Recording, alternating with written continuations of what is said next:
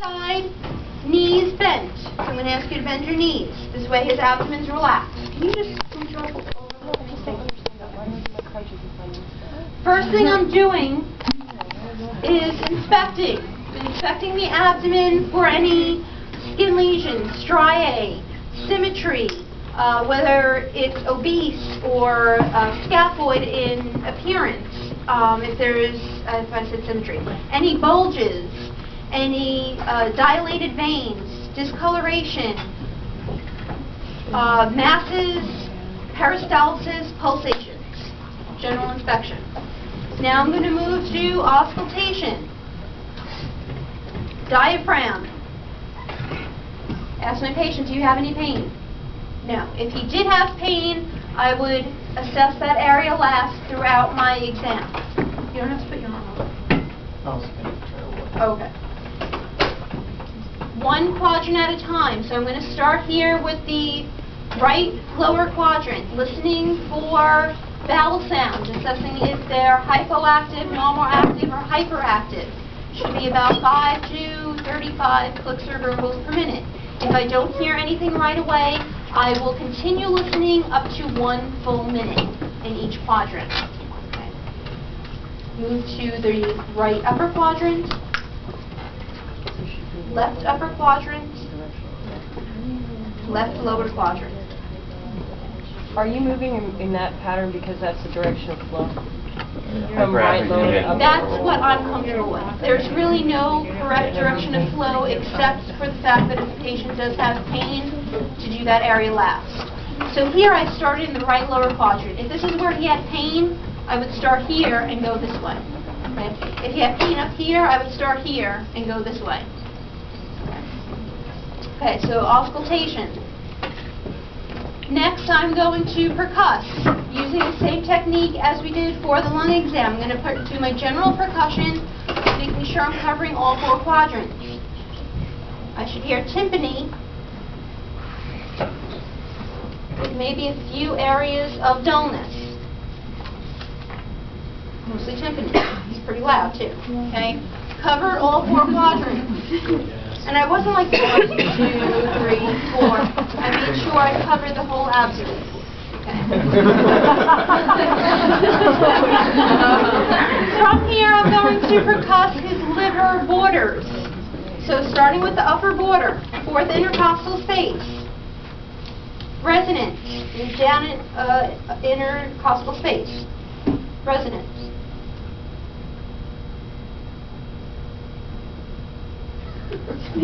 Alright, he's got 2 layers of clothes on here. Let's say...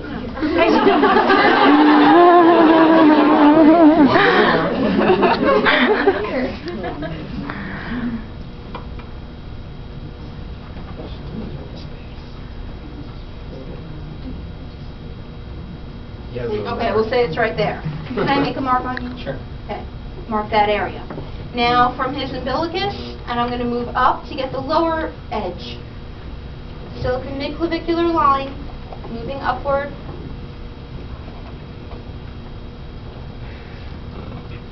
Okay, it was right there, which is right by his costal margin.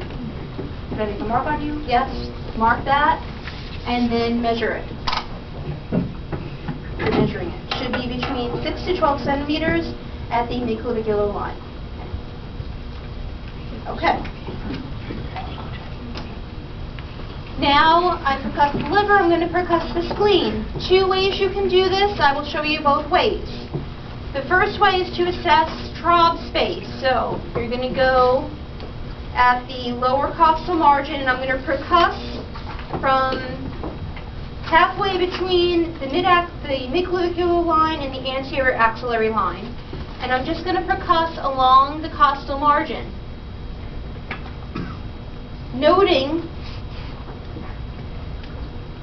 the change from tympany to dullness. It should be at least the mid-axillary line. If it is before that, then we have splenomegaly. Okay? So that's assessing trough space. The splenic percussion sign, we use the last intercostal space, so now I'm moving up just a little bit, anterior axillary line. I'm going to percuss and keep percussing as the patient takes a deep breath in. So I want you to take a deep breath in and out for me. And out. My percussion note did not change. That's good.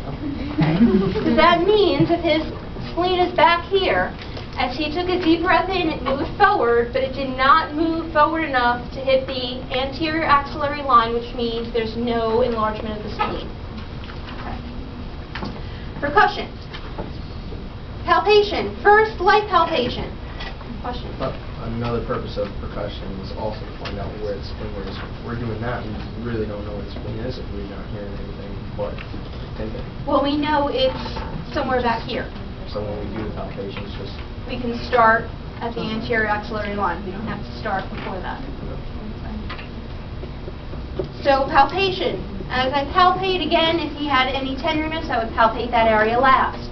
As I palpate, I start with light palpation, which means one hand. I'm pressing less than 1 centimeter, assessing for any superficial masses or tenderness. I'm always keeping my eye on the patient. So I'm moving, and I'm going to show you over here how I'm moving. I'm moving in, kind of in a wavy motion, okay? Pushing in, okay, as if I'm kind of going like this, like little circles, as I go deep and light, okay? So I like to start over here, so I'm going to start here, move my way up, covering the whole abdomen, watching the patient's face, any signs of distress, any pain, okay?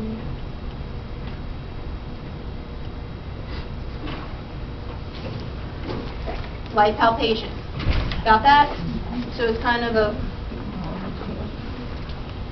I used to tell people waves, so then they started going like this. So I'm not quite sure what terminology will get to you the best, because the wave thing didn't work. So maybe there's other waves. Okay. But this, what's wrong with this is I'm lifting my hand up. We don't want to lift the hand up. Okay, we're assessing the whole abdomen. If I go like this and then I go back down here, I miss the space in between. Deep palpation, I'm now using 2 hands. Deep palpation means deep palpation. Same idea. I'm going to press a little bit deeper. Okay. Going down, feeling for any masses. This is why we want to make sure the patient empties their bladder first. Exactly. And palpate for any masses, watching him for any tenderness.